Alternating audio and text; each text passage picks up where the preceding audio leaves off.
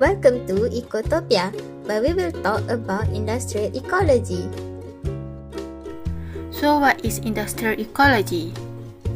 Industrial ecology is the study of the physical, chemical and biological interactions and interrelationships both within and between industrial and ecological systems. In general, the concepts of industrial ecology include the idea of making industrial systems emulate more efficient and sustainable natural systems, a change from linear and open process to cyclical, a closed process, so the waste from one industry is used as an input for another. The third one is an emphasis on harmoniously integrating industrial activity into ecological systems, the study of material and energy flows and transformations. Two of the industrial ecology goals are cyclical system and sustainable development. Industrial ecology aims to transform our industrial system linear nature into a cyclical one where waste are recycled as energy or raw materials for other goods or process. The Eco-Industrial Park in Kalundborg, Denmark is a highly integrated industrial system that maximizes the use of byproducts and reduce waste that leave the system. Promoting sustainable development at the global, regional and local levels is the main objective of industrial ecology. The United Nations World Commission on Environment and Development defines sustainable development as meeting the needs of the present generation without sacrificing the needs of future generations. Industrial ecology should encourage the sustainable use of renewable resources while minimizing the use of non-renewable resources. Because industrial activity is dependent on a consistent supply of resources, it should run as efficiently as possible.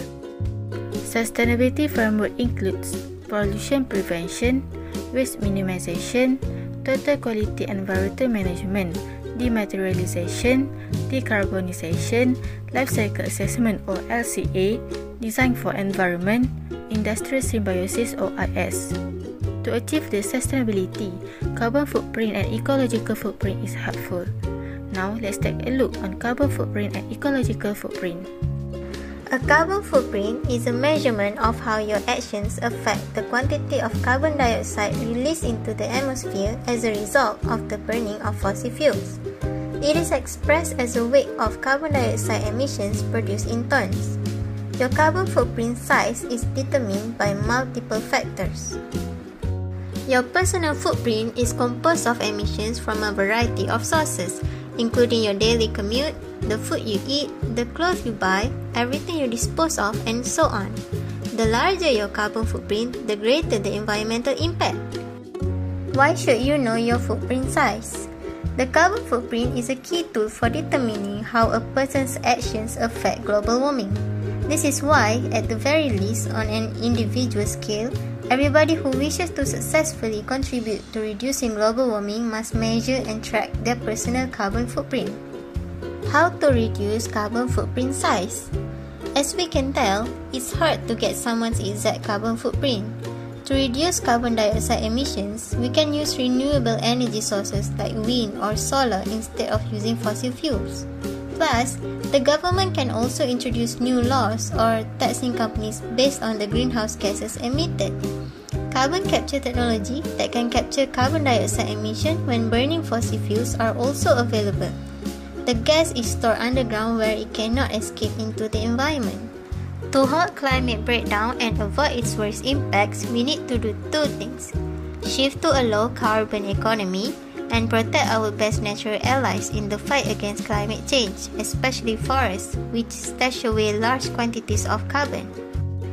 Drastically cutting greenhouse gas emissions will require everyone, from individuals to industries to countries, to vastly reduce their carbon footprint.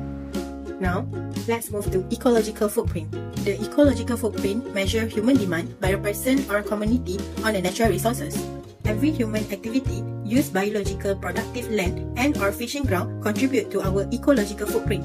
It includes cropland that growing food for humans and animals, grazing land used by animals for meat and dairy, forests such as wood products, carbon such as land requires to absorb the carbon that release, fishing ground which is the primary production for fish catches, and lastly, built up land such as homes, factory, roads and power plant. ecological footprint measures in global hectares, and it's making the data and outcomes comparable across national boundaries. Ecological footprint varies based on the country. In different countries, there are different amounts of electricity usage, different eating habits, and transportation types. Ecological footprint also varies based on the person. There are numerous factors that affect an individual's ecological footprint, and it can differ from person to person. For instance, being a vegetarian affects the amount of area needed to raise the animals that person will eat. Other factors include the use of renewable energy such as solar panels in home, and also transportation commute to work or school. Ecological footprint can be reduced by looking at biocapacity.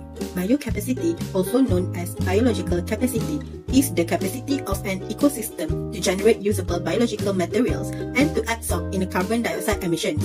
A region is considered unsustainable if its ecological footprint exceeds its biocapacity. Ecological footprint is different from carbon footprint. Ecological footprint evaluates human activities and discarded resources, whilst carbon footprint provides the amount of greenhouse gas emitted from various sources each year. Ecological footprint's purpose is to achieve sustainable development and a deeper understanding of human activities in environmental effect. Ecological footprint and carbon footprint share similarities, where they function to study the effect of human activity on the environment. Carbon footprint is an existing element included in the evaluation of the ecological footprint of a country. The two terms promote effective steps to lessen environmental impacts through carbon reduction policy, lifestyle changes, and initiatives from corporate or governmental bodies. We can calculate the ecological footprint and carbon footprint through calculators available online. You will need to be aware of how you commute to work, what your usual diet is, how much you drive or fly, the size of your household, or what type of electricity that grid provide you. And it will help estimate your footprint sizes. That's all from us. Thank you.